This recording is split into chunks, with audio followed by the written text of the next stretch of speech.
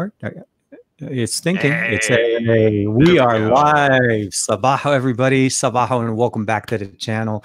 It is another episode of Saturday Morning with Tech, and this time we have our friend of the channel, friend of the show, a dear friend and ramen enthusiast, Juan Carlos Bagnell, and we'll have a comment on that one too. I have some good news on that part. I'm really looking forward to that. Yes, and today we're back talking about another device. This is I want to say season of devices, but we have exactly the nice little device that just floats across the screen, the brand new iPhone SE 2020, also known obviously as the iPhone SE 2. Juan Carlos and I both got our devices yesterday. We did a live stream on his channel as well, so I'll give you guys some more information in the description below to connect with Juan, and of course check out some of the other content that he's going to be doing.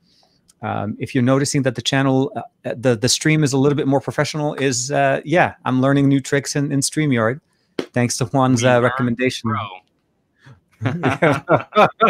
We learn and we grow. Exactly. It's a great little service, and it works great.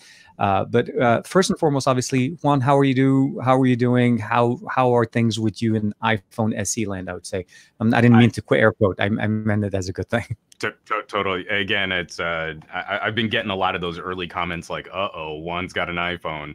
No, I've been doing pretty well, especially from last night to this morning. I think you're probably in the same boat I am, where we're probably on 4 or 5 hours sleep as we're trying to jam on these phones.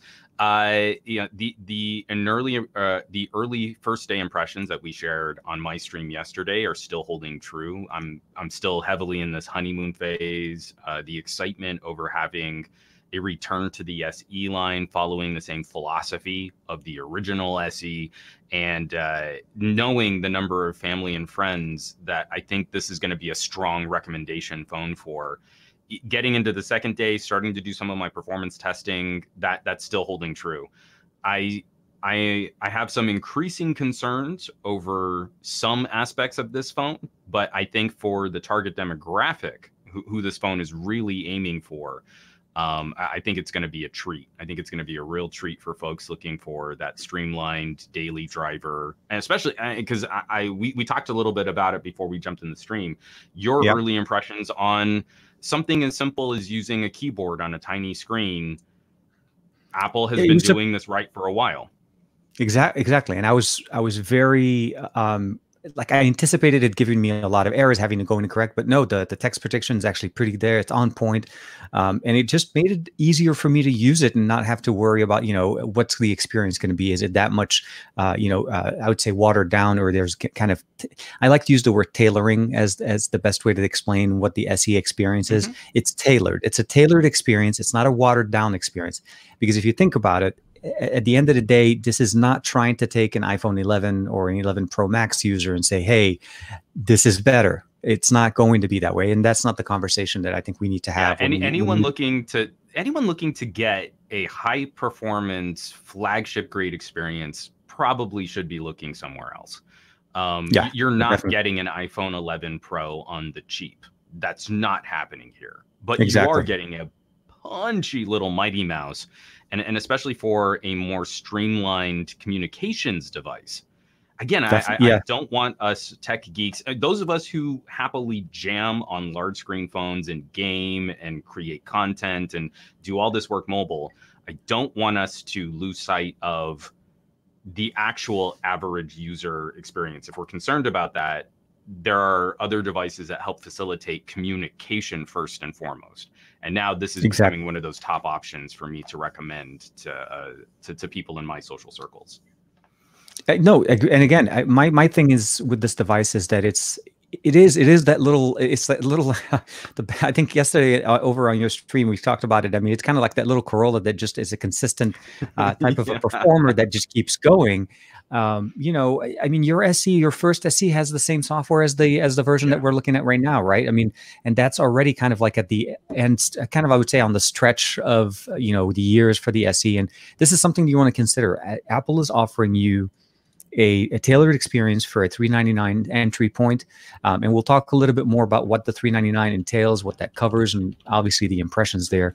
As Juan's doing his own testing in his own basically process that he goes through whenever we get a new device. And of course, I'm doing things on my end as well that I'm pushing out more content as well. The SE for me is something that, I mean, we always wanted to get it. We always aspired for it. We always heard rumors about it. It got announced, and it got basically they started shipping it out to people in literally a couple of weeks, barely. Yeah. I mean, you barely ordered it, and suddenly, people are able to pick it up now, and it's available on carriers. This is not just a direct phone that you can get directly. Starts at $399. There's 4 different models. I'm sorry. 3 different colors and 3 different configurations. The color that we both got was the product red. Let's go ahead and switch over on this end. And the product red version that we have here is obviously comes in the red box. It's pretty standard iPhone. Unboxing is not going to be any kind of super magical situation. It's pretty standard. Yeah, no one's going to be shocked or super excited by this unboxing. Exactly. Apple has not, sadly, Apple hasn't really done much as far as changing the aesthetics and surprising here. They do include a pair of headphones, wired Lightning cable, as well as a Lightning USB-A to Lightning, no USB-C connector, and of course the standard brick with an iPhone. So nothing very exciting. I'm going to say you should factor in the extra $10 to get a headphone dongle if you don't already have one. Exactly. Or if you're choosing not to go Bluetooth, which I think it's what they initially kind of probably want you to do.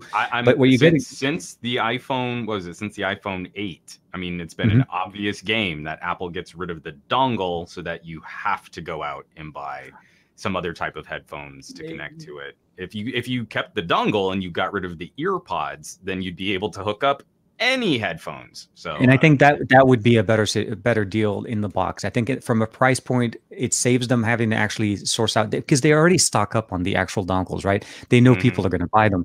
Might as well include that as opposed to a pair of headphones, because chances are most people already have their own headphones. They're not waiting to get the new iPhone because of the headphones. But yeah, no dongle in the box. That would be an additional accessory.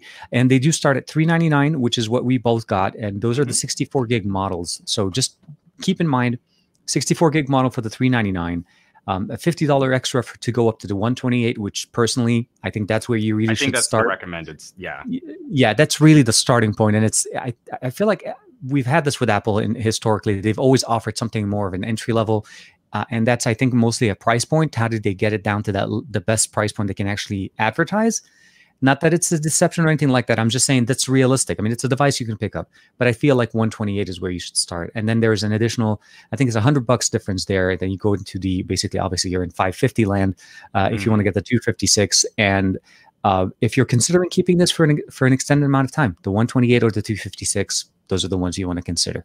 For sure. For me, it's a review unit, and I'm basically, and I did purchase it. We both purchased our own devices, but I feel like it's something that you want to keep in mind where we're comparing it to what we would expect somebody paying $399, as that's the actual price that everybody's going to see on the billboards or whenever Apple is referencing this.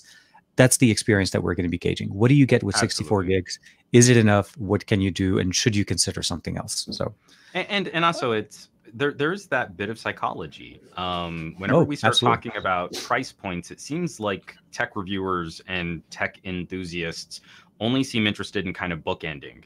And a company like Apple always gets considerations at the starting prices, right? Yeah, this is a $400 phone. That's amazing. And then a company like OnePlus is getting all kinds of shade because their high-end device is $1,000.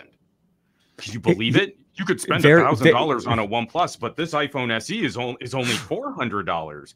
And so it was really important to me to really check out, like, what is the starting experience on these things, just like I did with my iPhone XS, just like I did for borrowing an iPhone 11 Pro review unit.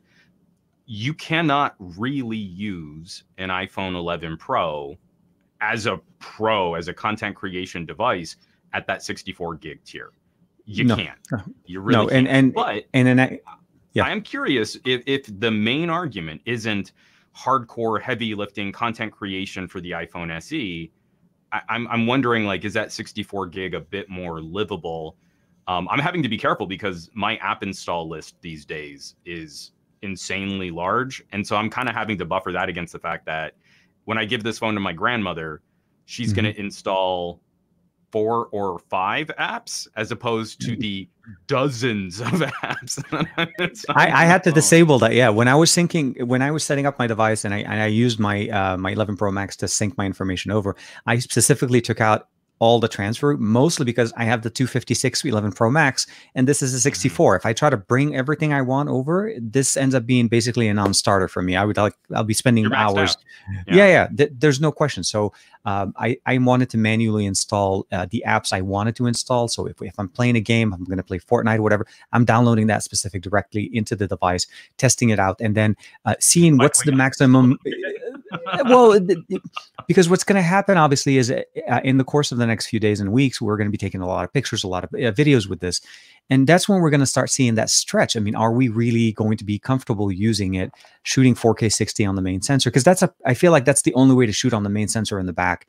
I don't feel like you should even compromise or go anywhere else. 4K 60 is fantastic on this device. I don't know, TK. Maybe people who watch your streams just hate their families and never want to capture their family memories in the highest quality they can.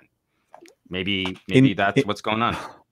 If you hate your family and you don't want to see them in high quality, then shoot lower quality video. I guess that's fine.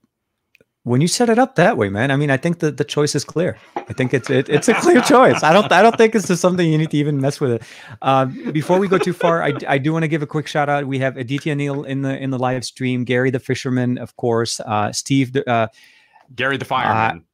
I'm sure he probably enjoys fishing too, but much respect to first responders and helpers out there. So Gary, the fireman. Good morning. Joining us this morning as well as last night on your stream. Of course, Steve, and I don't want to mess the name. I'm just going to say DeRoche. No, I think it's DeRoche. I keep wanting.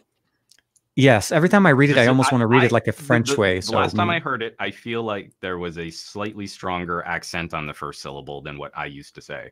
I still enjoy in my brain calling him Desrochers. That's how, but that's not his name. So obviously that would be incorrect. It isn't, but I do want to say thank you for pointing out it's a 5-watt charger included in the box. That's which is that little brick that we saw a second ago.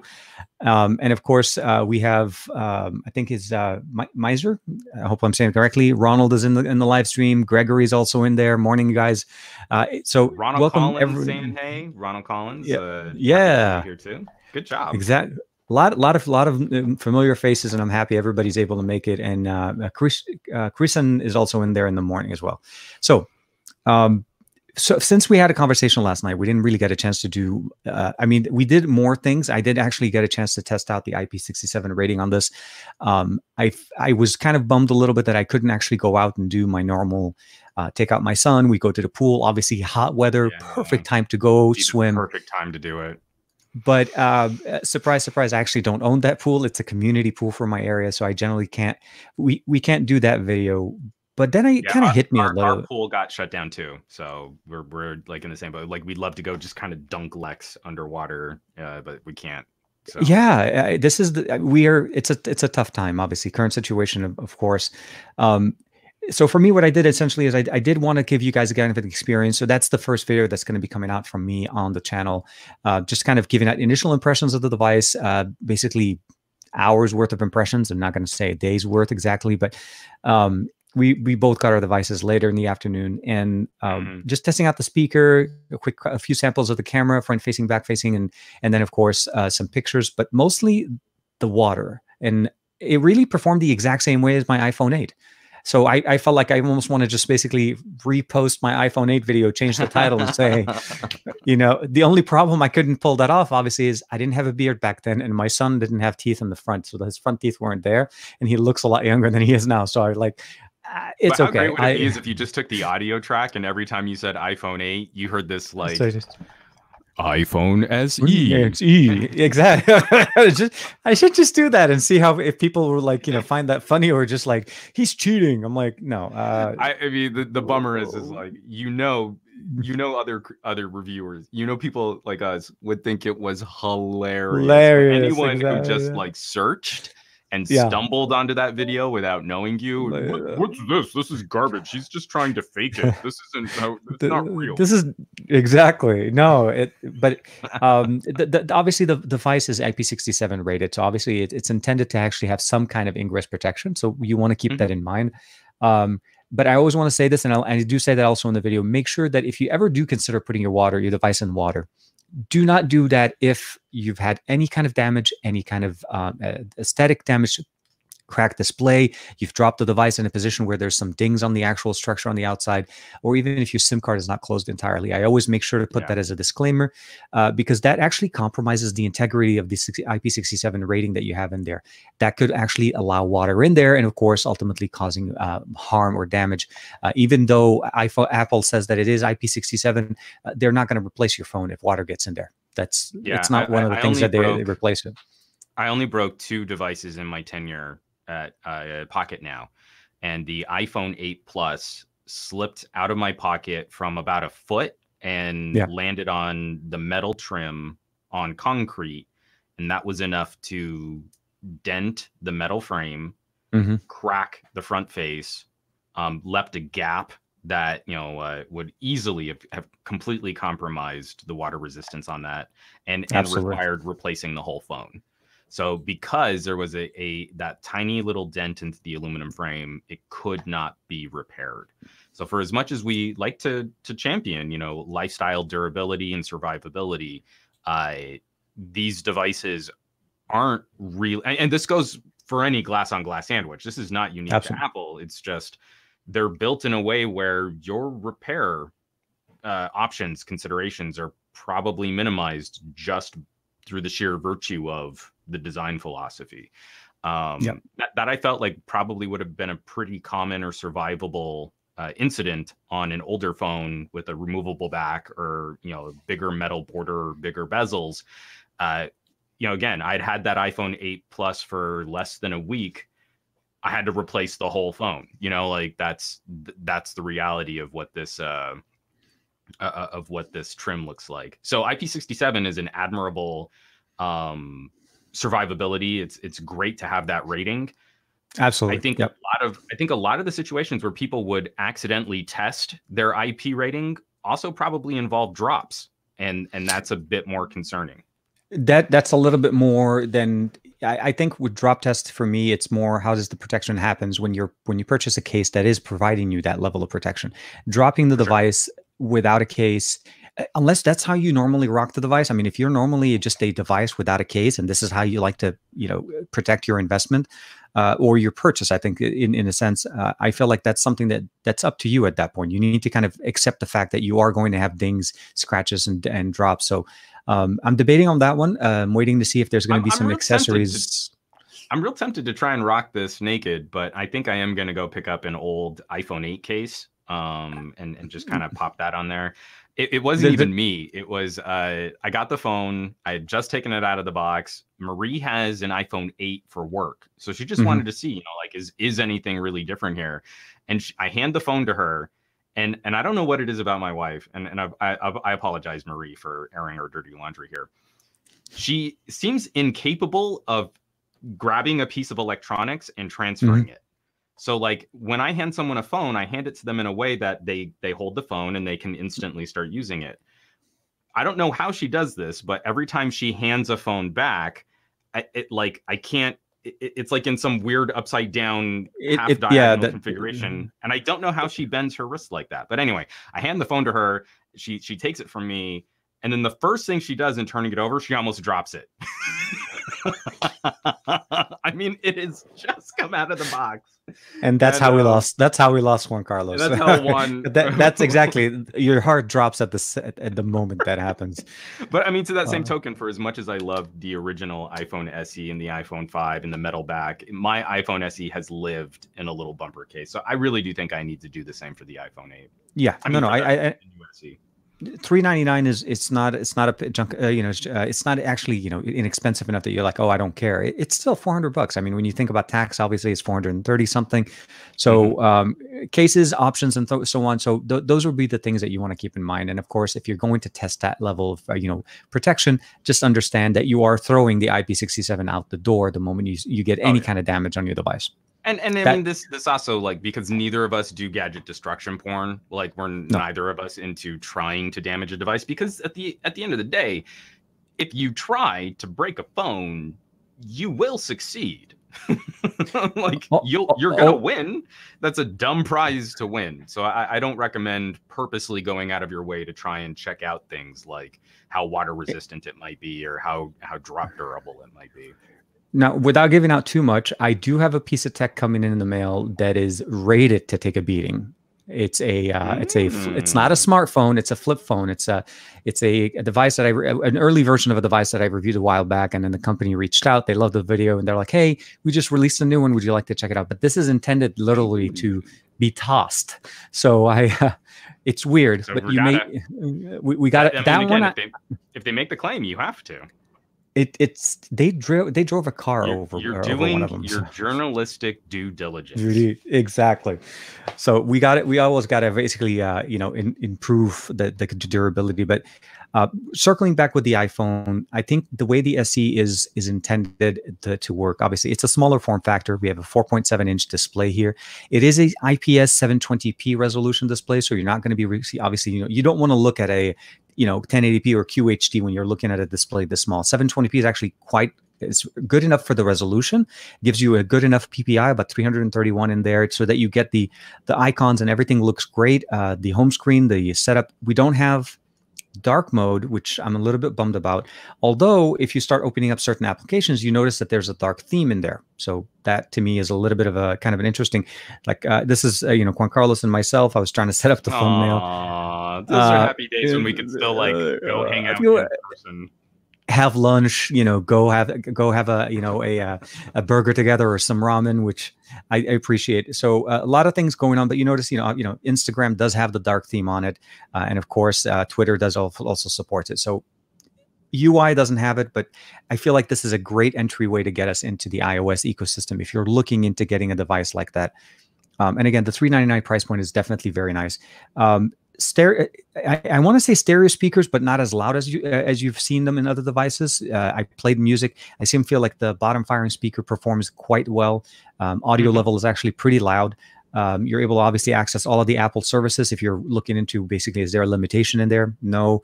Apple TV, HomeKit, the Apple Watch, if you preferred, if you want to be able to use an Apple Watch, as Juan Carlos as well, be able to use that there. This is going to do exactly the same experience for you if you're from a usability function, not a camera performance, not horsepower, as a standard iPhone would. So Apple's not skimming on anything. It's giving you the full experience that you'd expect from an iPhone. Where it does actually kind of tailor the experience, and I think we're going to start talking about it with Juan Carlos, is when we start talking about the cameras, obviously the storage capabilities, the other internals that they decided to do, and as you know, how are you feeling about the fact that they decided to go with, I would say, a tried and true, proven design of the 6, the 7, and the 8. iPhone that they chose. Do you feel like it's a good fit? Should they have gone and try to renovate, bring in a new design with this one? So my feelings on this have gotten even stronger from our conversation last night. This is the design that iOS was built around. iOS as a software environment was built around this style, use, and form factor. And for as much as we've seen these incredible improvements to iPad OS, I don't think iOS has managed the transition to larger form factors nearly as gracefully. And I really wish Apple would start looking at some of the usability usage concerns. Viper had a great stream last night. I felt so bad for Viper because I got my SE and Captain of Team Apple did not get his SE yesterday. Whatever travesty of shipping. We all should be writing angry letters to try and get Vipe his iPhone. Things like split screen, picture in picture, the applications that we kind of take for granted as power users on Android, especially getting into folding phones and dual screen devices. I feel like Apple has lagged behind in giving us the reasons for why larger screen devices really support this extra real estate outside of like video consumption, which is fine. That is an acceptable, like an extra perk or a benefit, but there's more we could be doing with more space. Getting back to the SE, it's I am very happy as a smartphone recommender, because I love Mighty Mouse little small form factor devices. I still regularly check in and revisit my Xperia Compact. My main go-to phone before the SE arrived was the original SE, because Face ID is kind of garbage when I go outside and I'm wearing a mask because I'm immunocompromised. Exactly. Yep. Touch ID is always better. IMO.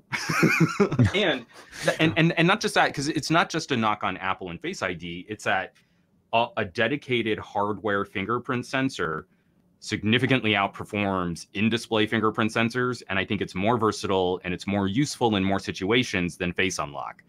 I cannot tell you that one adaptation, an A13 with a reasonable camera improvement. We're still in like iPhone XR camera quality, which isn't bad. That's perfectly acceptable performance. And a dedicated fingerprint sensor. This is such a beautiful combination. I cannot say enough nice things about it. And then from the business perspective, this makes so much sense for keeping Apple's profitability high. They've had this part spin. Manufacturing on this frame, on this build is stupid cheap.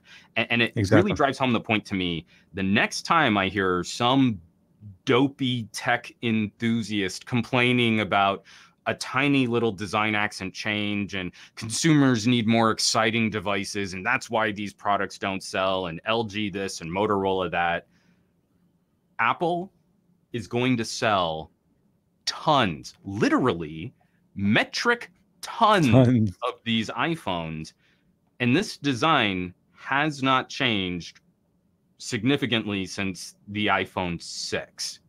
You cannot tell me, you have now completely failed with the argument that crazy radical aesthetic changes from year to year matter in the slightest.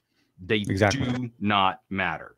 You make the right tool for the right job, and that's what people are going to buy. And I really wish some more Android manufacturers out there would start recycling their frames, their shells, and just improving the guts inside. And I think that would make so much more money for so many of these companies, especially those that are struggling outside, like the top 3, the top 5.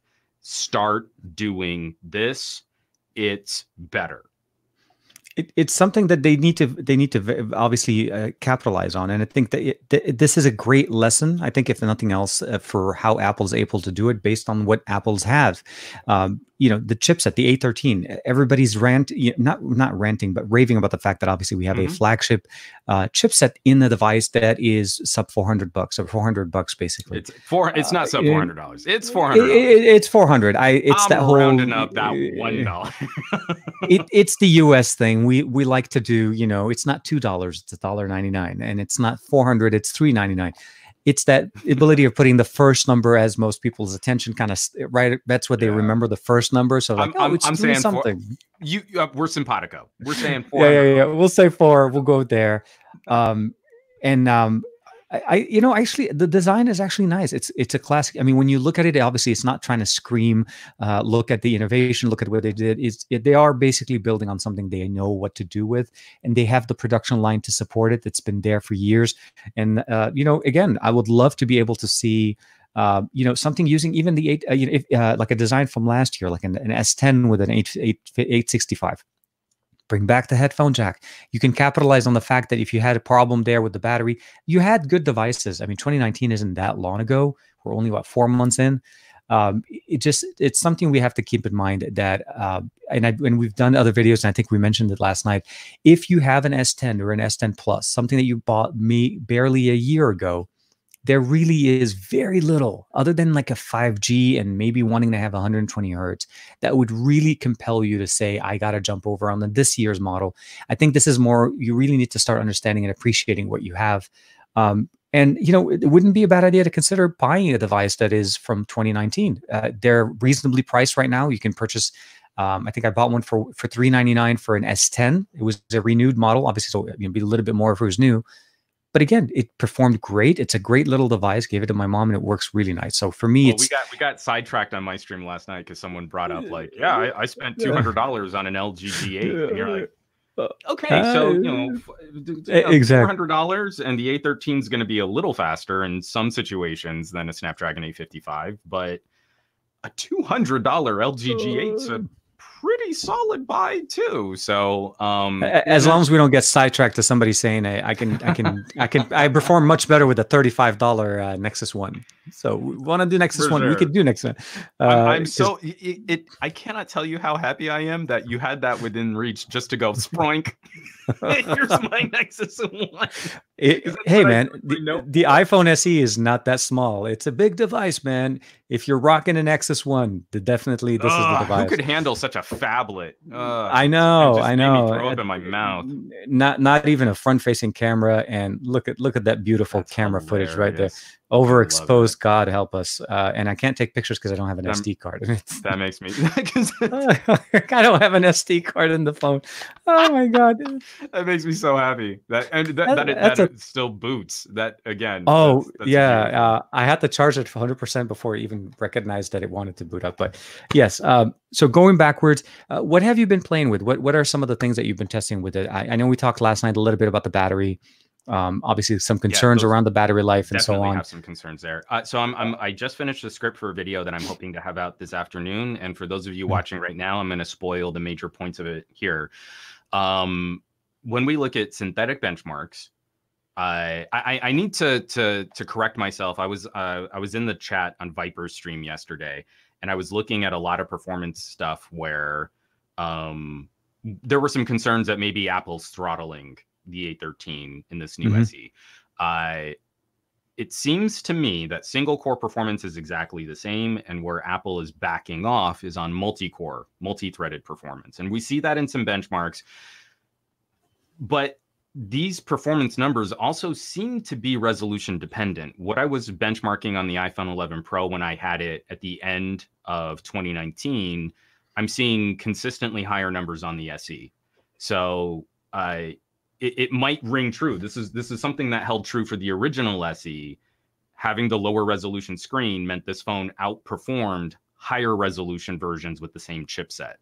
I think we'll see something similar here with the SE 2020, even for some light throttling on multi-core performance. Video rendering has finally caught up to Android. This is the first iPhone I've ever reviewed where Apple's claims about content creation and creating cinematic content and editing on your phone finally catch up to what Android has been able to offer. When I'm looking at more heavily rendered projects, fades, transitions, watermarks, soundtrack, really quick, tight editing, rendering at UHD quality, the SE is neck and neck. With the LG V60. I mean, they're right next to each other. So that's really exciting because even the iPhone 11 Pro, and again, I haven't retested the iPhone 11 Pro since January. So I'm sure performance has improved on the 11 Pro, but comparing the SE to the V60 and the OnePlus 8, it's so close. We're in margin of error territory for any differences in the rendering and editing performance. The main concern still holds for battery though. Okay. Yeah. Where I would do this UHD rendering on a OnePlus 8 and it barely registers in the battery stats on the phone. Like it's at the bottom of the list, way below like screen on time. It's like, oh, and here's KineMaster at like 4% of your battery draw. Exactly. Yeah. I lost a lot more of my battery on the iPhone SE. Like much of the battery, I am ranking it as extremely as a very poor field work solution. So like I was saying before, if you're wanting to look at an iPhone SE, like this is going to be the phone that I can get an iPhone 11 Pro on the cheap. Number one, with a bullet, the reason why we spend more for an iPhone 11 or an iPhone 11 Pro is the battery. If you really try to run this phone hard, it's got the tiniest gas tank for having one of the most powerful chipsets in a mobile device. You're gonna nuke this battery. You're gonna be charging it way more frequently. That battery is gonna throttle your phone much, much faster. And you should factor in the costs of a battery replacement within the life cycle, if not 2 battery replacements within the life cycle of the phone, if you really expect to tap into that horsepower on the regular. Definitely. Yeah, and those are the things we need to keep in mind, specifically with the fact that it is. I mean, you're limited by size, and that's actually, speaking of which, when you were talking about the going for an 11 Pro for the battery, that's actually one of the reasons why I go with the max size. I actually want to get the bigger, the best experience, but also the battery that I don't need to charge, because historically we've had it where, you know, iPhones weren't necessarily the I would say the all-day champs, but we've gotten improvements over time. Batteries have gotten bigger. We've also obviously switched over from IPS to OLED. They've done certain things to help us actually save battery. But you know what? I think at the end of the day, for me, when I started looking at this, as far as rendering and producing content from this, there's going to be that form factor. If this is a device that you're upgrading to, you're coming into from a smaller device or something that's more comparable in the size, a 5-inch to 4.7, I feel like the experience is going to be definitely tailored there. I think this is a great device for like a first iPhone to actually get into, to get experience with it. And especially like for parents out there concerned about kids, you know, like, yeah, it's going to hurt your heart way less than if you got them an iPhone 11 and you know they're going to smash it. When you see that phone flying, or when you see them sitting there and then they turn, but the hand keeps turning and the phone keeps going, those are the things that you want to obviously keep in mind, or think about it in there. And before we go too far, I do want to say good morning to Josh. Josh of Vergara joins us in the live stream as well. He's back in. Obviously, as you know, Josh was on the channel on the show last week and hanging out, checking in there this morning. One too. I don't know. I mean, like, Josh, if you're camera presentable, can we kick him a link? Would you be interested in jumping in for a gadget threesome? Hey man, he's the one who convinced me to pay for the service. Let me see. Actually, I'll tweet it over to him. You on the spot, Josh. If you're doing something, you're in the middle of something. I just I was so frazzled and fried yesterday. I didn't even think to extend the invite, and I apologize. I should have kicked you a link to say, hey, come and join us on my stream. We'll crash on. So instead, I'm throwing TK under the bus to try and get you on here too. It's something that you want to keep in mind, Josh, if you're wanting to join in. Let me go ahead. I'll throw the link over to him if I can. Here it is. So yeah, no, Josh definitely, he has his as well. We did a quick live stream together yesterday on I think on Pocket Now. So he was doing the live stream for Pocket Now, and he got a chance to basically check it out. So it was he got it first. I feel like I think he got it ahead of both of us. Oh yeah, he smoked this. Yeah, all I have to say is I want to go check out his, the UPS delivery person from his side, because they got everything. So let me go ahead and do this. So I went ahead and just shot the link over. Josh, if you're able to join, please do so. And I think, we'd love to get your opinion on this. And he's saying that he's just in a tank top right now, and I don't think that would bother anyone in our audience. Okay, that's for the After Dark show. That's for the After Dark. Man. Yeah, I know. I'm sorry. Again, I'm throwing your channel under the bus here. By the way, it's really hard to do a tongue trill when you're doing Invisalign. Like it. Oh, okay. Like I had to really think about that, where my normal cultural background would have allowed me to do that just on the fly. That was harder than I thought it would be.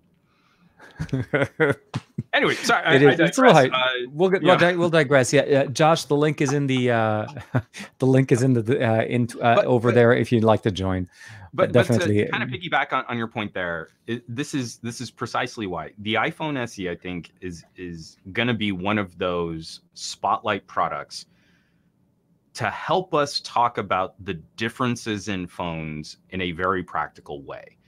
Mm-hmm. When I pick up an LG V60, I am picking up a workstation phone that's pretty good at gaming and is very good for content creation and is excellent for audio. And when consumption. When I pick up a Galaxy S20, I am picking up a workstation phone.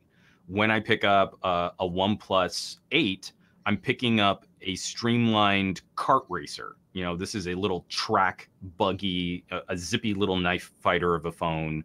Super sleek, on super crack, quick, on super crack. fast. Exactly, Absolutely. very fast, exactly.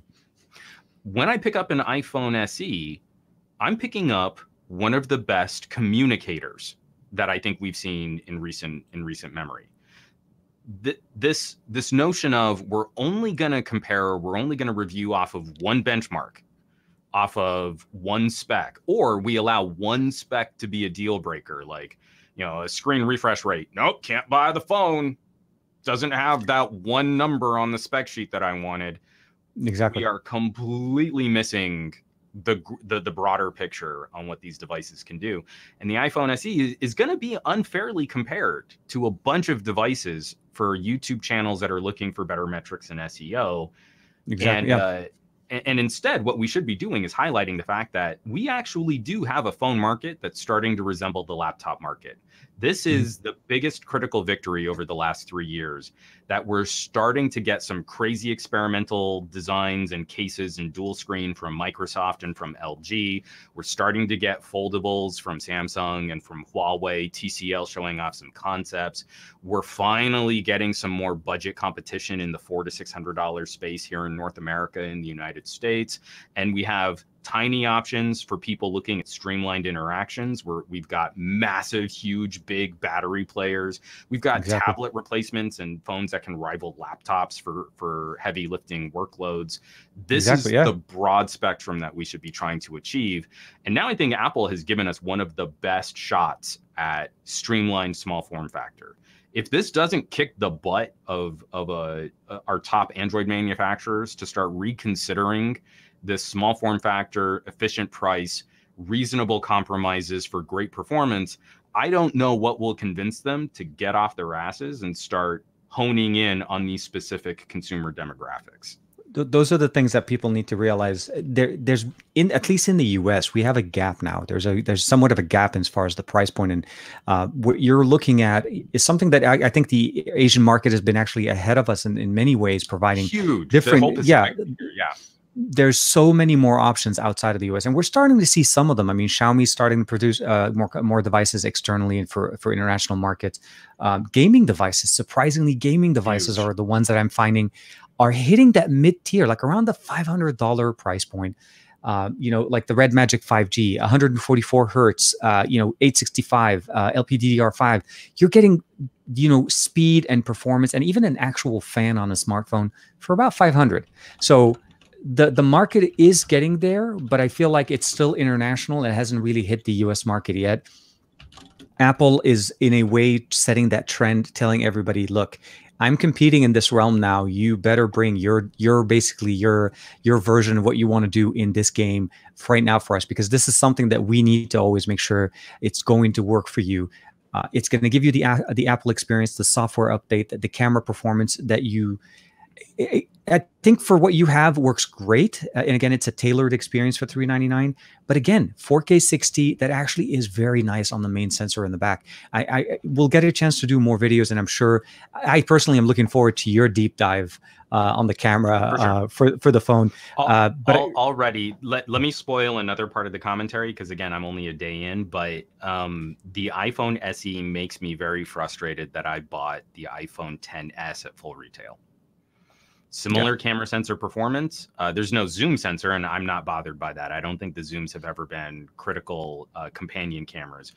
But the fact that apparently the Apple A12 chipset in my iPhone XS is not powerful enough to give me the new camera UI, which gives me 16:9 crops on photos. It's concerning so that insanely frustrating for a phone that cost me $1,000, that I can't get that new, better, streamlined camera UI. I don't think that's okay. I'm not even like complaining about like night mode, right? It's so silly that a $400 Pixel can absolutely crush my iPhone XS for things like low light photography, especially where it's all computational. There's nothing hardware dependent about that low light photography. And now here comes the iPhone SE getting refreshed camera specs and performance over a very similar camera sensor, where I'm very confident this is not CPU limited. The A12 should be able to give me a 16 by 9 crop view in my viewfinder. I think the reality is we need better support, especially for devices that are, you know, this isn't even that old. It's literally like last generation before. We haven't even seen the iPhone 12s in there. So those are things that we need to keep that in before it disappears, because there's the whole timer thing that goes on this. I want to say thank you very much to Gary, the fireman, and thank you for everything, obviously for the support, as well as hanging out with us this morning, and for the super chat as well. Much respect, Gary. We really appreciate it. Yes, I mean, and you're in it for the long haul. You were with us last night for the 2-hour stream or the 1 hour stream that went to 2. Long. It was so, and just kind of a teaser. We kept talking for a little bit more after the stream was over. Man, it's one of those conversations that we always have to appreciate, having your support, and of course the fan base and the support of the the Some Gadget Guy, the lab. Everybody on Juan Carlos' side, I appreciate it always, and been big fan of, been supporter there. One question as well we do have here coming in from JGJ, first time viewer, welcome. I like the avatar. Nokia's Android One devices have a decent track record for updates on a Nokia 7.1 right now. Can't wait for the mid-range 5G, but tempted for the obviously the SE 2020.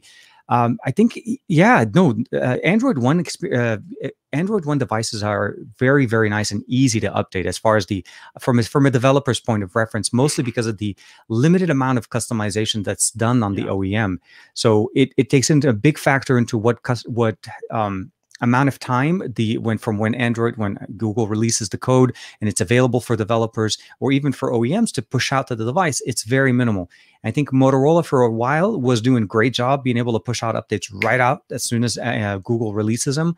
Samsung's doing better, but I feel like that's a little bit more of a, I think that's something that they've stepped up ahead there. But from a Nokia, from the 7.1, I think it's a great, proof of what you can do with it. When it comes to Android One, the farther you stray from a streamlined pure stock Android experience, you start to see where these arguments fall apart for updates.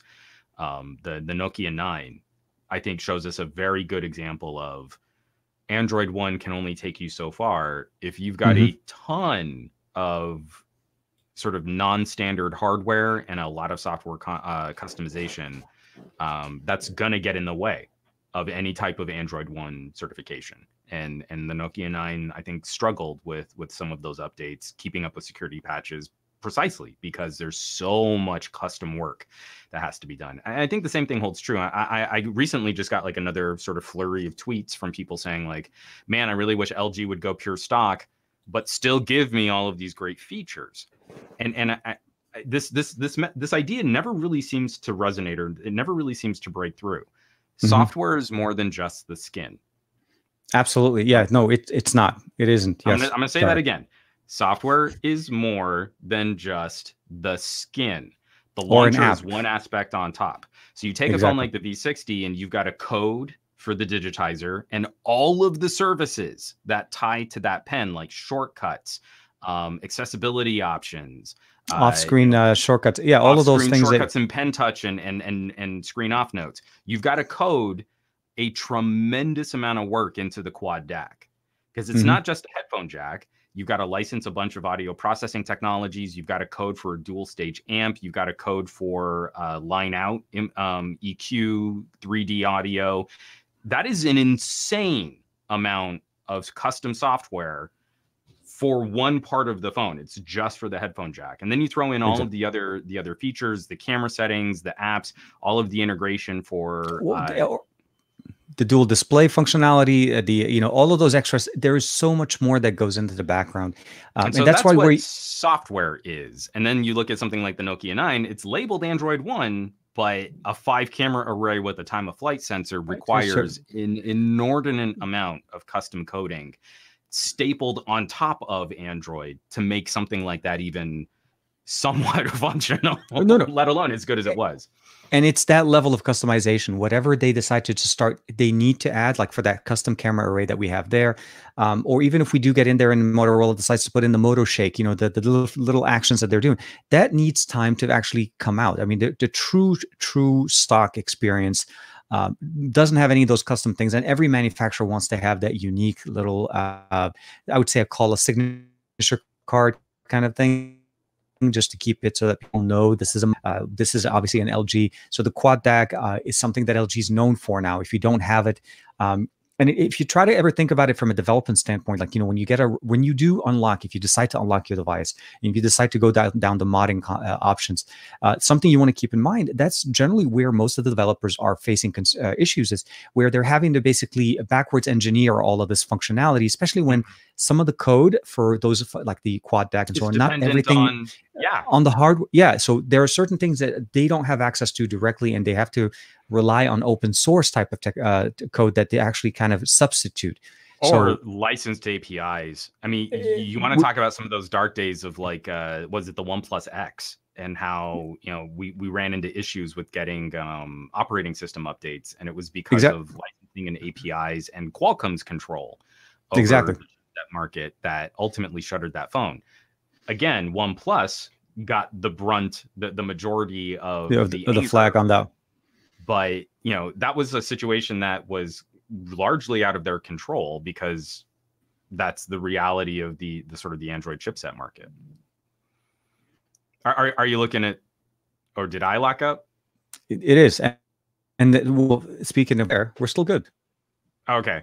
I can never tell. Like, you kind of paused on me, and I'm pretty sure it was my connection that just futzed us out. So it was, yeah, we had a little blip a few minutes ago. I mean, we've been hitting StreamYard pretty hard, so their servers are probably smoking just from our streams alone. Exactly. And thanks to Steve as well, hitting us with that super chat. This actually, I think, feel like it's more specifically pointed to you. Would you recommend the iPhone XR, so the 10R, obviously as a budget iPhone? If you're considering basically getting in either the SE or the the 10R. Okay, if I'm going to answer this question, it largely depends on how much you care about feature parity. I made a big play out yesterday that my original iPhone SE got 13.4.1. Like, it got the most recent software update as everyone else. But we know for a fact that it is way behind on features compared to modern iPhones. The fact that we're making this iPhone SE transition today with an A13, just like the original SE back in the day, that means this is the new low end.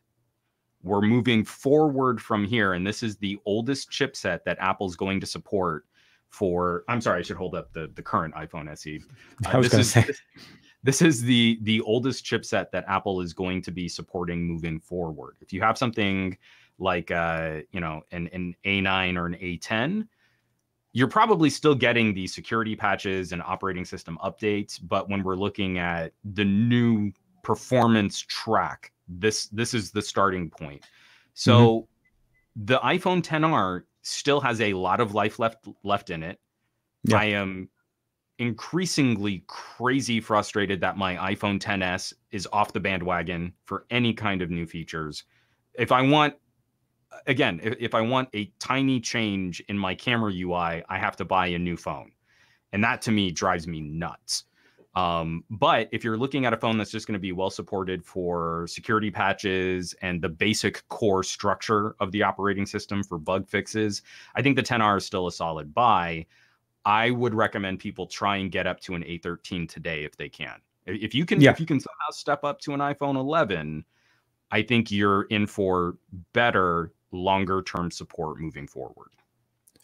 So a little bit of a segue on this one, and I didn't get a chance to talk to you about this before, but do you think that with the fact that now iPhones start at $399, that this could potentially have I would say an impact as to maybe the resaleability of an iPhone, the price, iPhones historically have held price for quite some time. Do you feel now that people have the option of buying a $399 version of a device that would it even affect the market, you think, as far as reselling, maybe bringing down some of the 11 pricing on the secondary market, like Swappa or so on? I don't see any good evidence to suggest it will. Okay. It might. I'm perfectly, I'm sort of staging my opinion here purposely to say, like, I could totally be wrong, and if I could predict the future, I'd be a far richer man than I am today.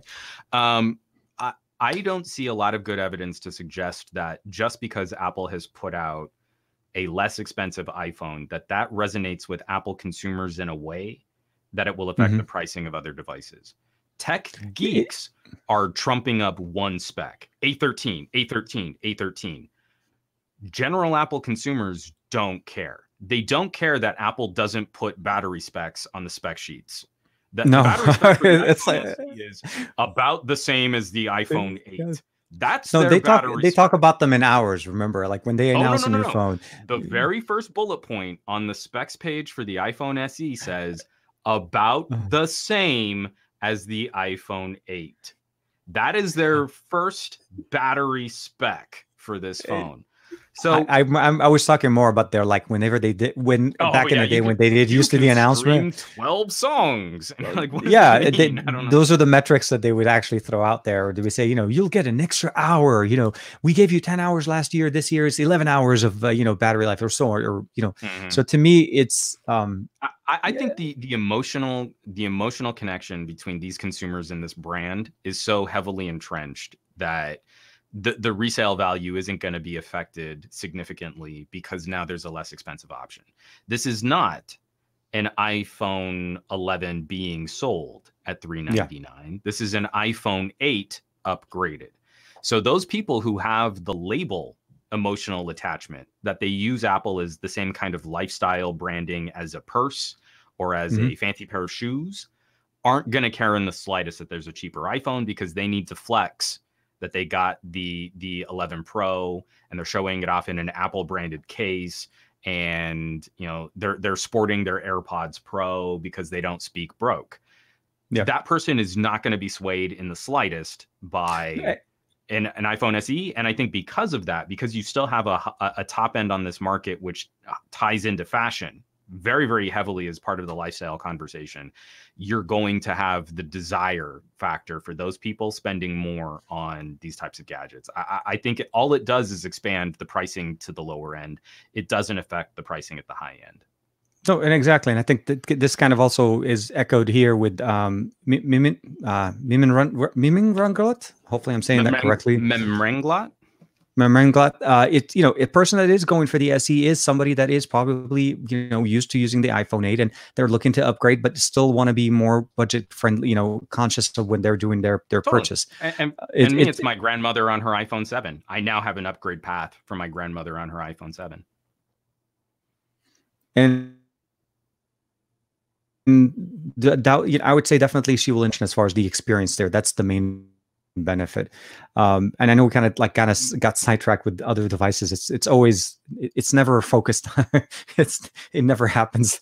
So my initial testing. So like I said, in the video that I did, my initial testing on this one obviously has been focused on comparing this to. And you'll see my video is not coming on that one for the next couple of days. I want to spend the weekend with both devices. I want to be able to compare it to the Pixel. So this is the Pixel 3a XL that I had from last year. Obviously, with the absence of the 4a, and I think when the 4a comes out, I think that will also make sense a little bit more. Not for me, it's not a comparison of flagship processor in a budget-friendly device. It's more of the user experience at that price point, and kind of like what Apple and Google are doing right now. They're providing you a budget-friendly version of their devices. So the Pixel 4, Pixel 4 XL, obviously, close to $1,000 there. Depending on where you're able to get it. And the reason generally, why I would always like to mention swap or secondary markets.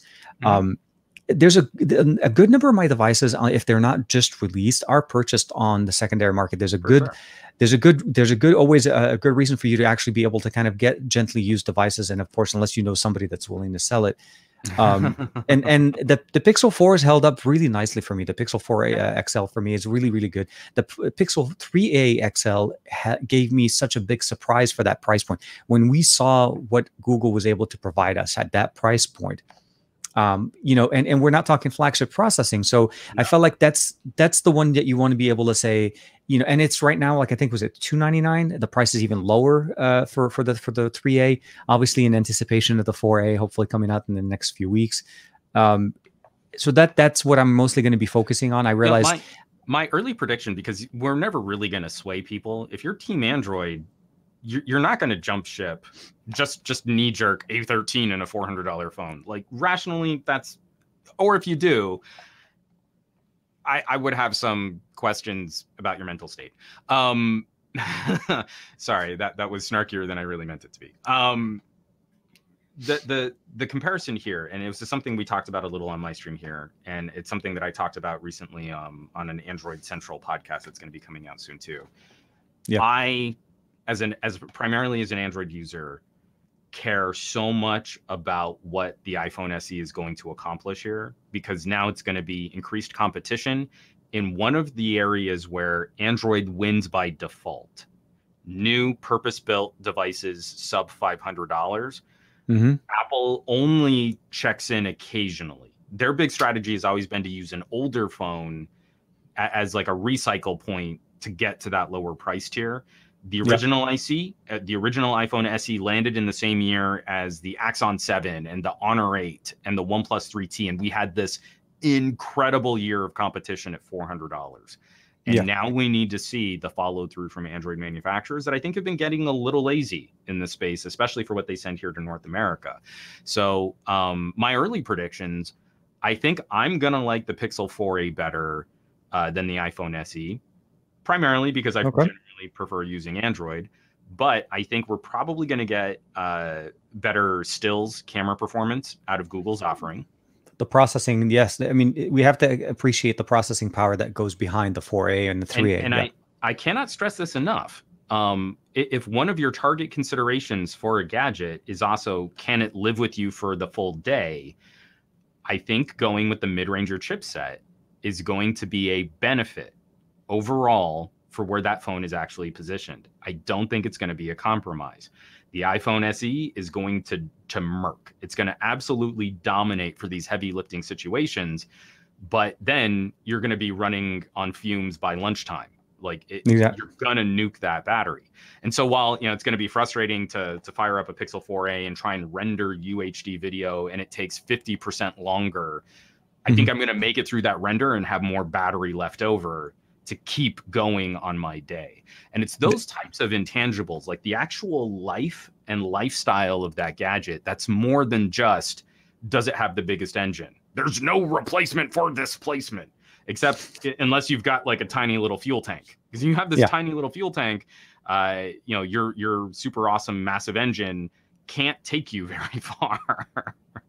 No, and so speaking of that, just to talk about a little bit more and not to kind of circle a bit too much, but so Matt Tyler was asking if we had a chance to talk about the LG Velvet yet. I think that's the next thing that's coming up.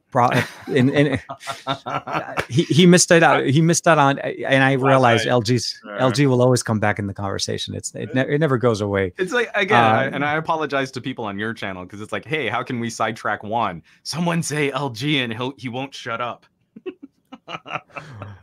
It's definitely, so as you guys probably already know, hopefully within the next few days, in about a week or so, there's going to be an announcement talking about basically what the new LG Velvet is. It's a basically a mid chipset, 765 chipset with 5G. So hopefully around the 500 price point. And I'm hoping that it'll be coming to the US. I'm not sure what the marketing strategy, the early teasers that we saw are all in Korean. So there's always that anticipation that may be a more specific market-only device. But at least from the looks of it, it definitely looks like we're going to be getting at least somewhat of a contender around the 500. And I hope that a lot of the camera features that we love on the V series with the V60 do translate over. And of course, the quad DAC and all that experience that we're getting. And it ends up basically making a good, compelling conversation of, you know, do you compare this device from LG, comparing it to the SE in that market? the last thing I do want to mention before we go too far, when I want to circle back, I feel like the 4A or the 3A as well as the SE are great entry level phones, and I think the way I would present it to anybody is more of the if they're looking to get a device for their kids, they're looking to get a device for their parents, and again, echoing the ecosystem that you're more comfortable working with it.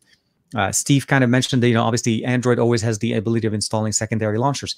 Again, you have to value those things. If you appreciate it and you want it, an Android mid-tier device, a Pixel 4a or a 3a will work much better. I'll also go one further for you on that too. I mean, yeah, I feel like Mighty Mouse phones get written off as kind of overly compromised alternatives. I think there is a very strong argument for smaller form factor, but still decently powerful or premium devices for things like travelers. Yeah. I cannot tell you, I am not looking forward to the day I can get off of an airplane again and I've got a V60 in my pocket. So I'm lugging a rolling suitcase and a backpack, and I'm trying to herd my daughter in her backpack and maybe a stroller or some type of car seat. My wife is having to manage multiple bags, and I just want to look up what our connecting flight or what our next gate is. And I've got to stop everything to handle that phone. And a phone like the Xperia Compact, the original iPhone SE, this new iPhone SE, it's going to be so much easier to one thumb my way through a pretty myriad number of complex interactions without breaking my stride.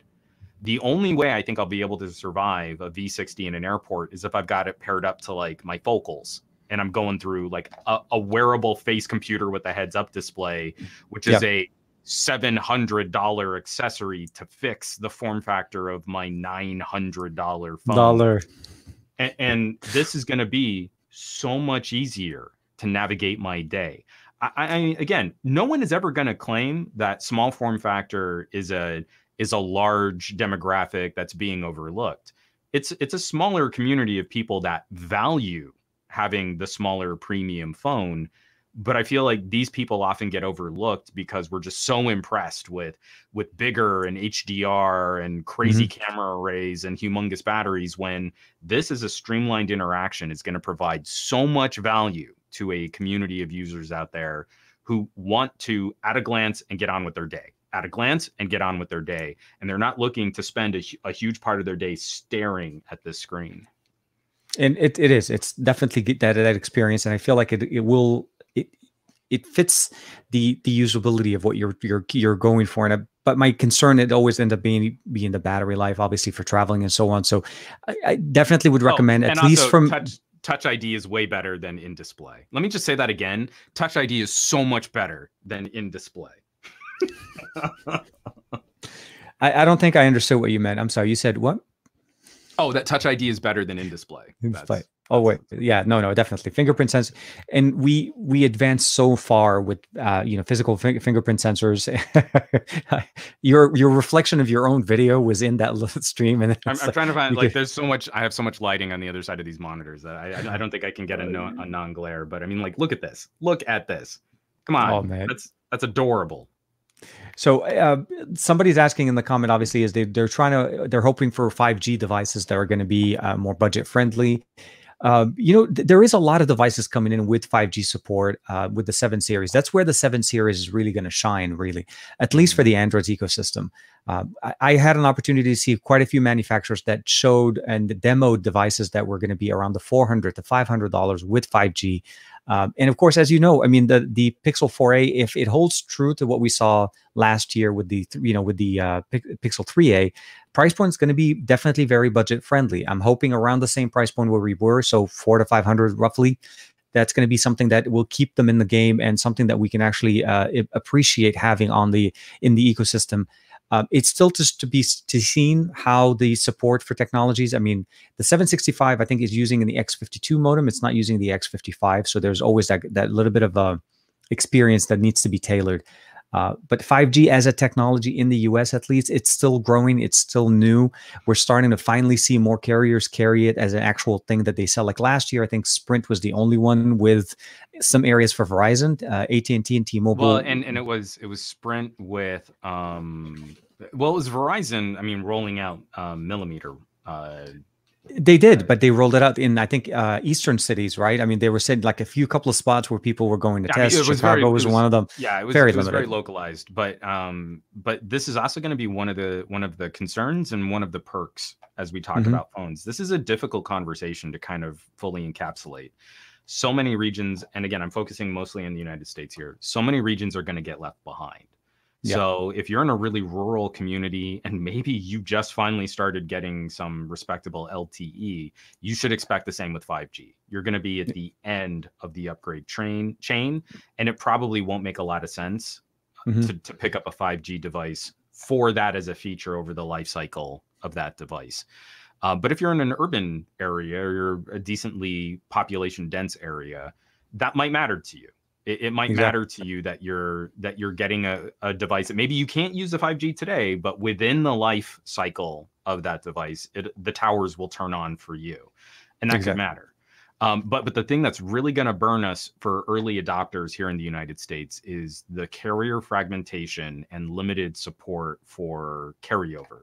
So like, say you want to jump from, T-Mobile Sprint to Verizon someday, it's always been tricky to move a phone from one carrier to the other. Hmm. As a 5G device, as 4G towers start getting replaced with 5G towers, that's going to suck. That's going to suck It, really bad. we're So gonna have, yeah. you have to be There would be fairly a confident that you're going to stick with your carrier for a good solid 2 years and that you're not looking to potentially jump from one carrier to the other and not have to rebuy your phone. 5G is going to take us into the same carrier lock-in for a couple years as we used to have with 3G. Like the differences in support and radio banding and antenna and supported frequencies, it feels a lot like CDMA versus GSM. So that's the last like kind of caveat or concern. I'm positive Sprint 5G helped a lot. Sprint, for Yeah. how badly Sprint was lagging behind these new radio antennas, these new radio arrays, congestion, that improved The mid band significantly. 5G. Yeah, That we mid-band both helped had so much. we Yeah. had an opportunity, Juan and I, last year to get a chance to go check them out at Marina del Rey, and Right. yeah, no, definitely Where the the mid. LG V50 was the correct choice. Exactly, Obviously. and or the OnePlus 7 Pro 5G, my friend. But no, we actually did a live stream off the V50. What am I talking Mhm. about? Yeah, we did actually. We We did live the live streamed stream on the V50, and the V50 won every single speed test that we ran between the OnePlus 7 and and the Galaxy. So I want to say, yeah, the S10 5G. I think that's what they had. They had mhm. basically three devices, but we'll bring it back. We'll talk a little more. I want to say thank you to Mr. Comer. Thank you very much for the super sticker right there. I know a lot of people are still very active and very happy with how everybody's just jumping in there. And so obviously there's no 5G here, but I do want to mention, at least from a comparable experience, the merger that we saw with T-Mobile and Sprint obviously is going to change a little bit some of that experience with the mid band and low band 5G, because those are the two spectrums that are going to basically start being supported on both. And the hope is, I think, to have it in more cities. I think T-Mobile started to use some of Sprint spectrum in certain areas on the East Coast, but not on the West Coast yet. So that could benefit a lot of people if you're considering getting a device Over that the next supports couple it. months, it's going to be really exciting just to see them hopping on each other's towers. So I mean, if you were Absolutely. like me and you were on Google Fi, Hmm. that was a decent perk. It was very rare that Sprint had better signal in an area, but occasionally it would happen, and my Pixel would just jump right over. That is that's a handy little perk. And so, especially for T-Mo subscribers and for Sprint subscribers, as we get, Yeah. I think, into the second half of this year, we're going to see that open up in more markets where they're just sharing more. Exactly, and just allowing you to use that spectrum, and of course using the potential. I feel like it's the potential of the X55 modem to a greater extent on your device. There's no obviously switch in between millimeter wave and non-millimeter wave unless it's pre-built in there and you have the antennas. But yeah, so at least Now, for non-millimeter wave, I think you're getting that support there. actually, to kind of loop this back in, since I mean, like the focus of the stream is 24 less than 24 hours with the iPhone SE. I think that might be one of my other bigger concerns with the phone as a longer term solution. Like I said before, if you're looking at more rural adoption, or I mean, like even where I'm at right now, I moved even just a little bit further out into the suburbs at the beginning of the year, and my carrier, my network support out here is garbage. Like, I'm happy when I can pull down a 10 megabit download, holding my phone up high in the sky, clear open air with no barriers around me. For that kind of usage, it does actually concern me talking about Apple's radio management, modems, and antenna arrays.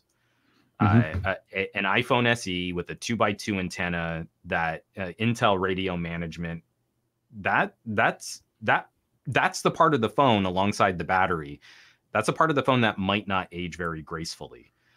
When I compare my iPhone XS against, say, a OnePlus 7 on the edges of my Wi-Fi network, my OnePlus 7, it's like by a factor of 3 is able to download files 3 times faster, is keeping signals so much better than what my iPhone is capable of. So those types of considerations probably need to be factored in somewhat too. For some reason, Apple still treats connectivity on their expensive connected devices as an ultra luxury. And if you're in a congested market, you're going to be hurt by a 2x2 antenna. If you're in a rural market, you're going to be hurt by an underperforming modem, an underperforming radio stack. So that also might be something to watch out for. I have every expectation that the iPhone SE is a gadget that most of the core demo are hoping to hold on to that phone for a couple of years, if not 3 to 4 years. It's not I don't think people purchasing this device are looking into, or I'll get this and I'll try it for. They're looking into a device for in the long haul. And like you said, somebody that's had the iPhone 8 for some time, it's been a while. It's been a while since we've seen the iPhone 8. I mean, we've gone through many iterations. iPhones have changed entirely from what we've known in the past, and this is kind of like seriously just almost like a I would say like a nostalgic feel of the iPhone 8 with upgraded internals. While we were talking, I did get a chance to, I forgot to do a speed test on this, and because I do have 4G in my area. I'm not registering 4G LTE, but I forget if Apple does allow 4G LTE signals to show. So let's go ahead and punch in a little bit. We'll do a live speed test with everybody on the channel, right? You're seeing it here first, folks. Exactly. So I have full bars connected, T-Mobile. We'll go ahead and give it. This is the Simi Valley tower. We'll see how fast we're able to hit. And, not too bad. I mean, it's not the fastest. I've had faster. I usually average about 40 to 50 on LTE. I don't know. Actually, we did register. It did hit up at the LTE signal. So overall, not too bad considering, the little guy, 33 down. I'm pretty sure if I go outside and I'm walking down the street, I'll be able to even hit over 50 to 60. So, performance-wise, should not be any different than, I think, if you're in a good enough coverage area. So that's kind of to speak to what Juan is saying. So 33 down, 714 up. And, I can run another one just for the sake of the show, but it'll be the exact same thing. We'll move it to the left. Sorry. Nerd. No, it seriously depends on the angle. What I'm talking about is more issues of congestion. 4G and LTE are going to become devalued as we move over into 5G arrays. Again, I think 5G has been hyped on speed. The thing that makes me excited for 5G is better radio management, so that there's less congestion at the tower, so your connectivity improves. I mean, sure, that's also gonna make your connection faster, but it's going to mean a more reliable signal. And that's not as sexy to put into an advertisement, but for me, that's the bigger draw when we're talking, especially sub-6 5G. The bigger concern I have is, how many people we go to and they've got one Wi-Fi router for their whole house. My mom's house is like 2.5 stories with kind of a sub basement and this beautiful patio. And you can only really get internet connection in the living room. Get their one little ISP router like right by the TV because that's where it makes sense to stream their content. And then when you go downstairs, it's like you've entered a Faraday cage. And you need management on especially for home Wi-Fi. That's why mesh. I like mesh routers. I love the fact that there's functional. There's really good way of managing it. And of course, for me, I actually did end up having to buy a repeater just to kind of get good coverage in the office because where my modem is set up is actually upstairs on the other side of the house. So yeah, no, I hear you and I feel the pain. Yes, dead zones are dead zones, even for Wi-Fi in our home. Let's see if we can have some questions and see if what everybody's chatting in there. 4G, 5G these days. Yeah. So here, Matt Tyler's kind of echoing here. It's like 4G or 5G these days on speed test. 99% of the time, their connection is fast, and that's true. The reality is, I've actually been able to test out some 4G LTE connections if I'm really within good range of a tower. I'm able to hit 100 to almost 200 down on 4G LTE. I'm not talking 5G. So yeah, and again, it depends on the coverage. That whole speed conversation, like, oh my gosh, look at how fast this is, and you're like, well, I mean, technically 3G HSPA was rated for what, 44 down? Was that the theoretical max? And I think that was could be expanded through a couple different, antenna tricks and the HSPA plus, which is most international phones will do in the US. But no, I think at the end of the day, it's more about the band support. That's realistically, especially with T-Mobile having certain bands in different areas. So that was always my challenge. I felt like hopefully now we'll definitely have a better coverage. But at least with the SE, to kind of keep it, we'll keep the general tone back to the SE side. I think it's reasonable to say that 4G LTE should be fine as long as you're in a basically, I would say a populated area where there's a lot of towers and you're not sitting in a rural area. You should be able to get a good experience with it. Camera so far, I think I've been surprised with how well it actually performs. I was not having HDR video was something that I was looking at, but like at the end of the day, it's not that bad. I took the videos, I put them on my PC. They do great. Slow motion looks good. No 4K on the front. I'm not bummed about that part. I think because, as you said, mostly you're shooting 4K of somebody else. I want to be able to get that best experience, and the 1080p 30 for me looked pretty solid. That's going to be fine. And again, I feel like Apple was, I feel like Apple has made the correct decision on that being an acceptable video calling camera. Like that's the main purpose of the original purpose of having a webcam on the front of your phone was to have a webcam. And so, I mean, I think you're going to be doing fine for this current situation we find ourselves in on Zoom calls. No, I know. The one thing that I do have to say for me, at least within the first day, as far as a challenge, because it's not all roses and sunshines and everything on the other side. I'm having to adjust having to use a smaller phone. So I comparing this to most of the other devices, at least on the table right now or even behind me. The smallest one is like a 6.2 inch, other than obviously the 4.7 that we have here.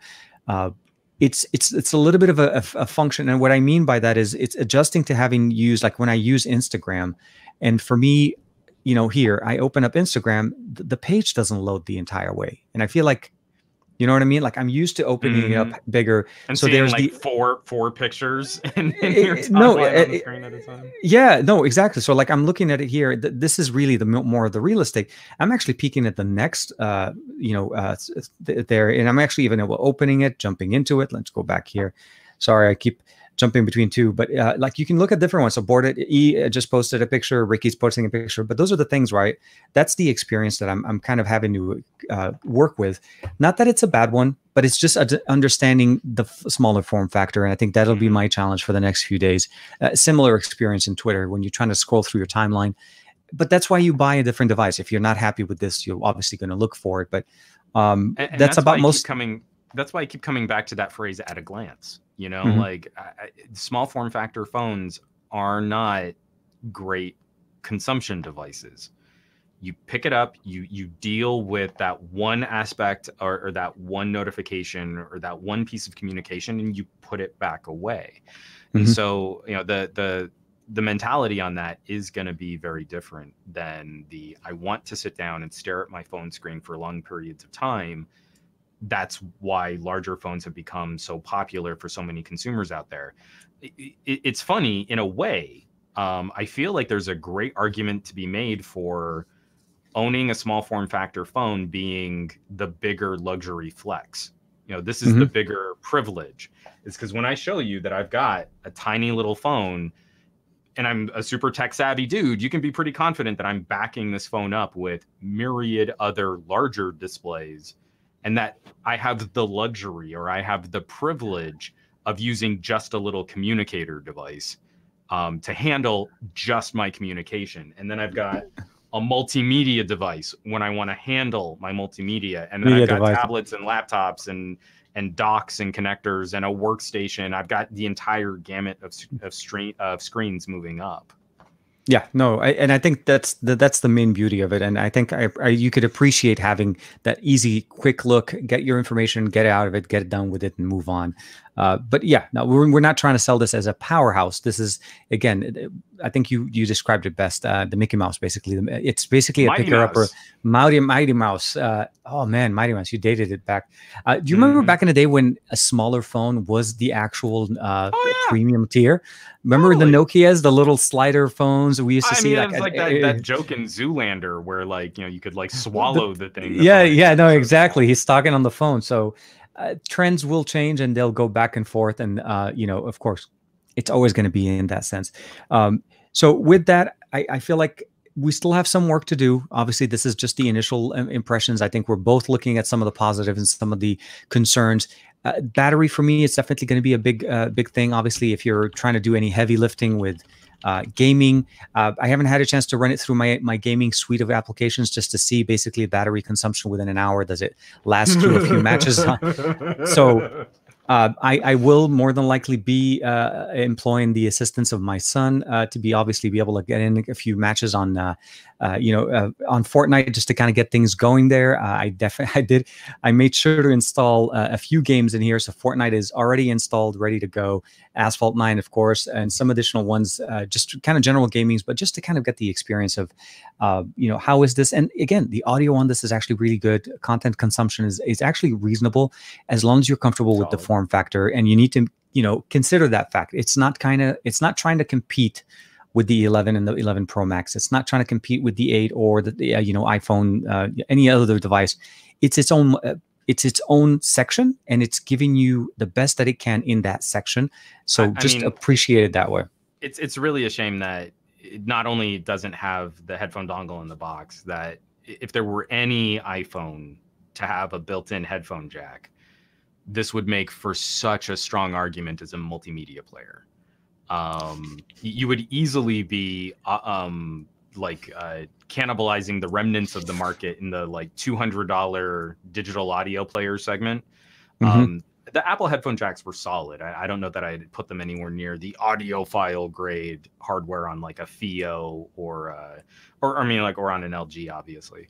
But you could make such a strong play for an iPod style smartphone again at this tier. It's just, we know Apple was never going to give us that. We know Apple is really wanting to encourage you to buy the extra accessories, and I refuse to plunk down on AirPods because I hate them.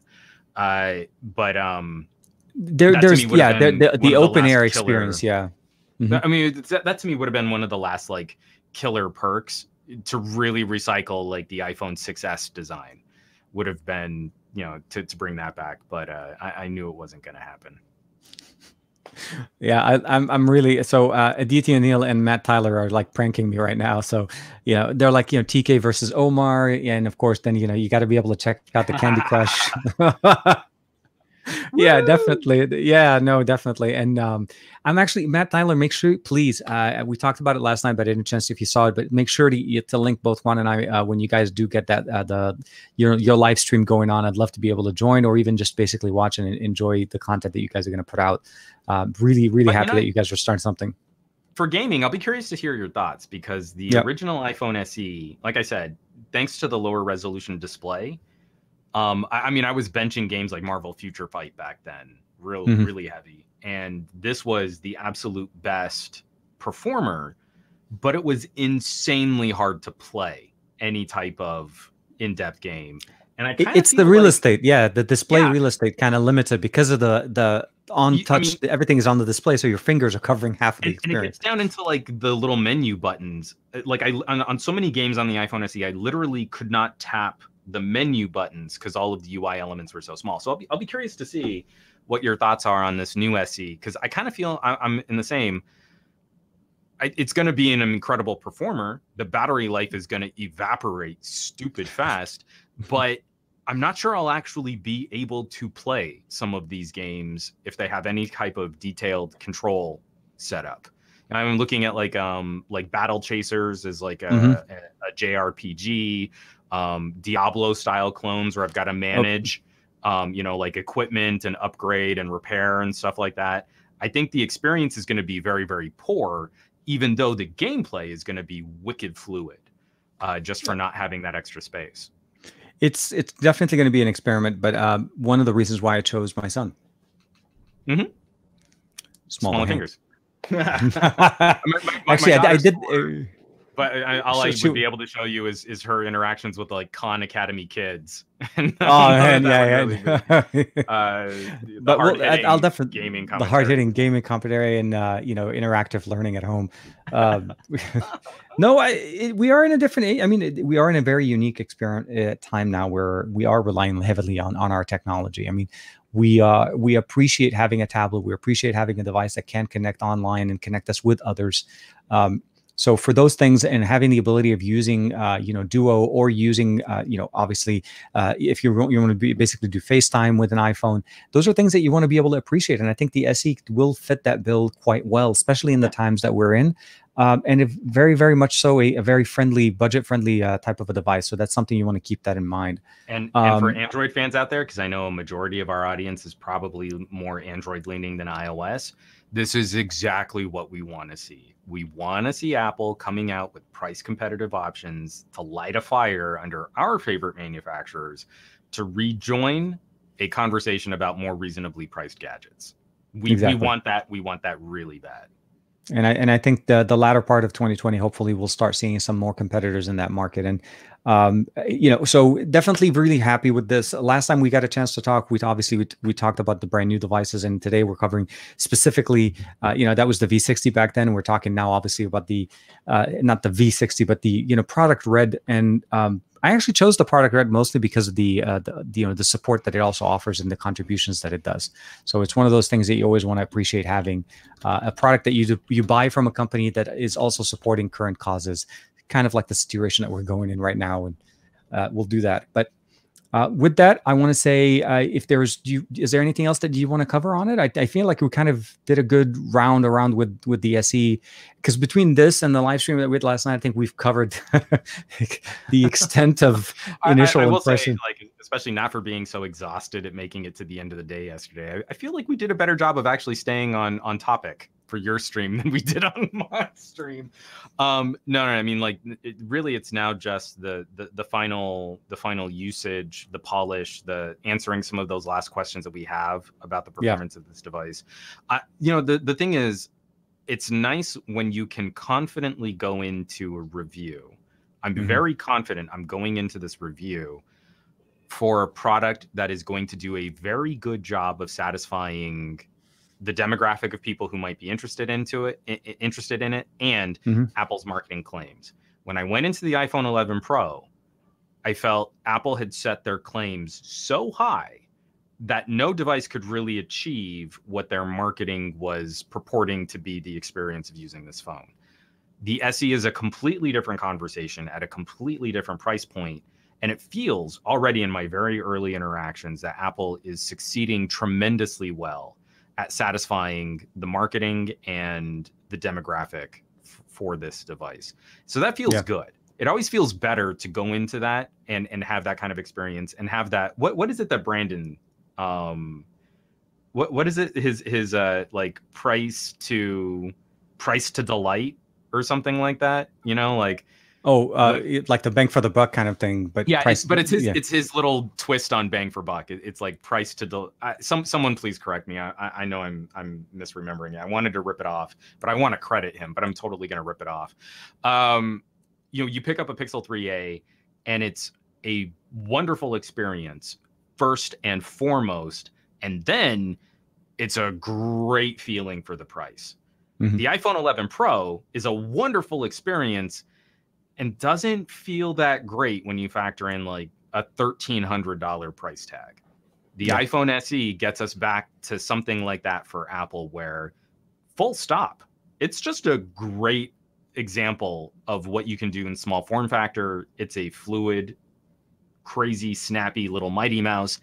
And then the price comes in and you feel even better about that. So that is always a more satisfying review process than always, kind of like chewing your nails on a phone that costs over $1,000, man, because any little misstep, any little glaring defect, any little bug, man, that sucks when you're spending over $1,000 on a phone. And it is, and then the prices are getting higher and higher. We're not seeing more. We need more competition in the realm of where we are. The mid rangers, which back in the day, people weren't even, they would even pass them off and not even consider them. But now we need to have that mid tier filled in, especially in the U.S. market. I think Steve mentioned it earlier. The Asian market is lightning ahead of us with devices that are in that market. So we'll have to see how that goes. And there are going to be some fun matchups. I mean, like even just in the Android side of the equation, Moto, not the strongest option, but is going to have a decent player at around this $400 to $500 tier. Yeah. I am so anxiously awaiting TCL. The work that TCL has done as an ODM for other labels has been fantastic.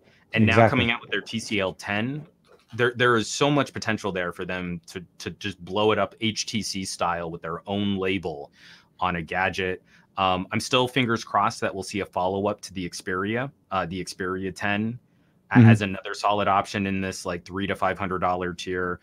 This, I mean, again, for the United States, we're starting to get some more, like recommendable competition. These aren't phones that I'm passing off to people because they're poor and they're broke and you got to have something. So you might as well have this garbage. Purpose-built solutions at this price point are starting to become very interesting solutions beyond just like, well, I guess you could buy last year's phone, maybe.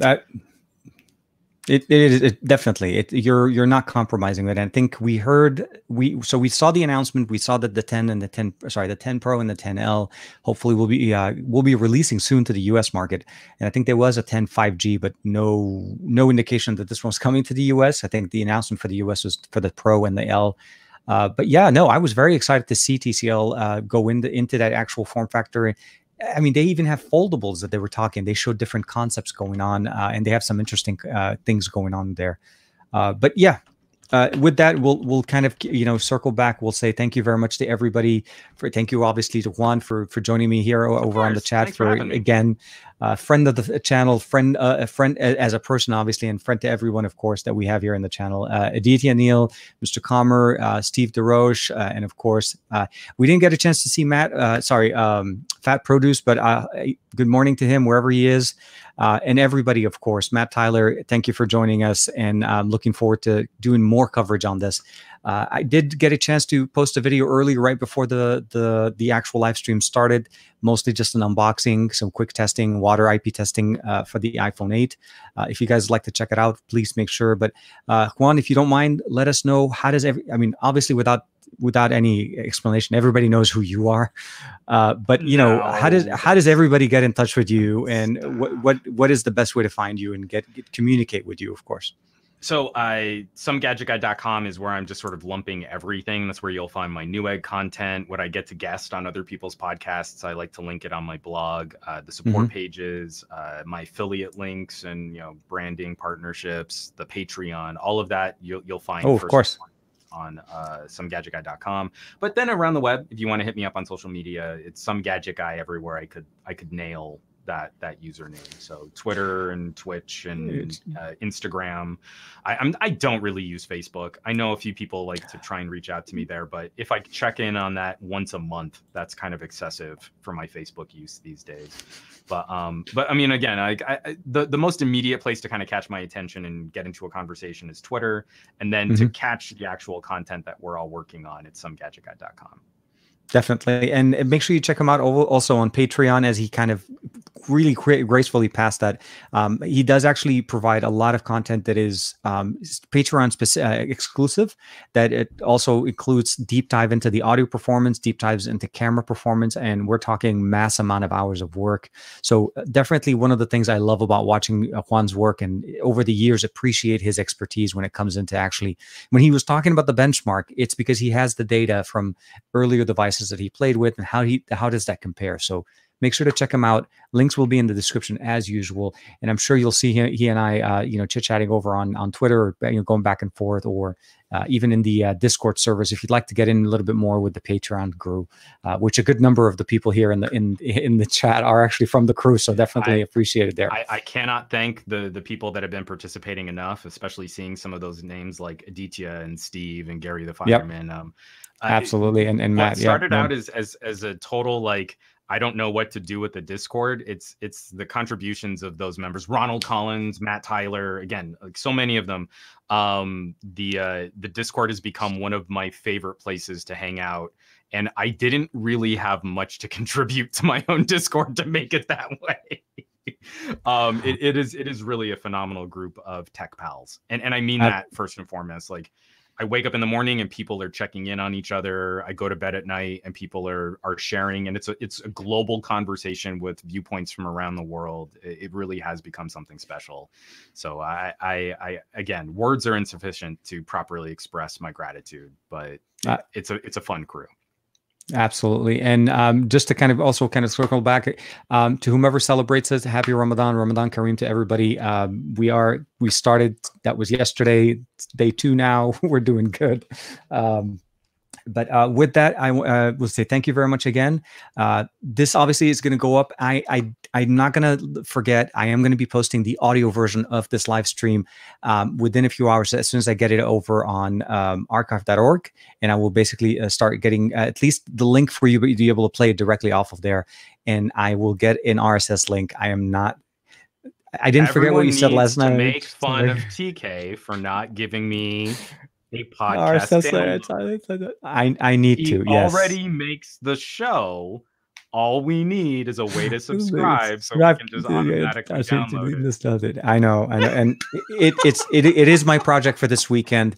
I'll be archiving I do have an archive from last week's audio podcast. So the beautiful thing about StreamYard, which I really appreciate, it actually archives it in audio and in video. So I'm able to download the content right away. I don't have to do much unless I needed to edit something out.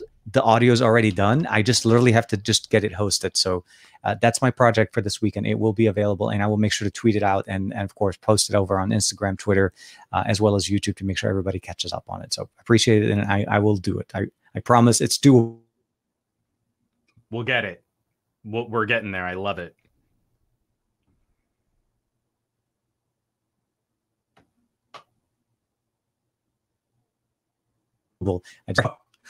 We're back for the 2 seconds.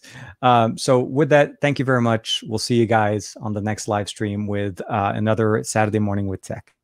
Bam.